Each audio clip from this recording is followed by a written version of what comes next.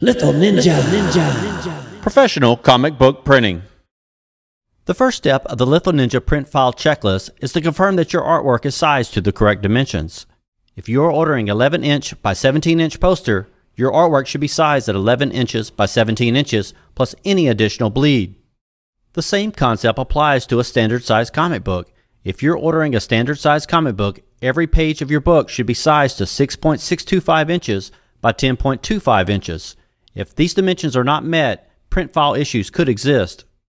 As an example, we've developed a 6.625 by 10.25 standard comic book file layout within Adobe Illustrator. The white artboard represents those exact dimensions of 6.625 by 10.25, and then we have a 1/8 inch bleed all the way around, which is represented by the red line between the red line and the whiteboard itself. The first sample that we have is a file that's been sized too small. If I bring in this artwork and center it on the board, you'll notice that at the top we have a white slither of paper. At the bottom we also have a white slither of paper.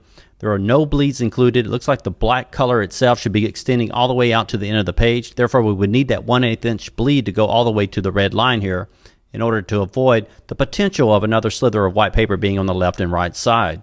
So by sizing your files too small, you open up the potential of having white slithers of paper all the way around your print file.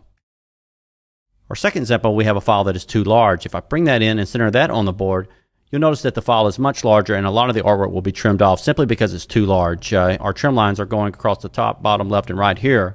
You'll notice that all this on the outside would actually be trimmed off in the trim process. Lastly, we have a file that is sized perfectly. If I bring this in and size it on the board, you'll notice that we have our 1/8 inch bleed black color that goes all the way out to the end of the bleed areas, and the artwork is within the actual safe zone of the page layout itself. Therefore, we should end up with a perfect print and no trimming issues.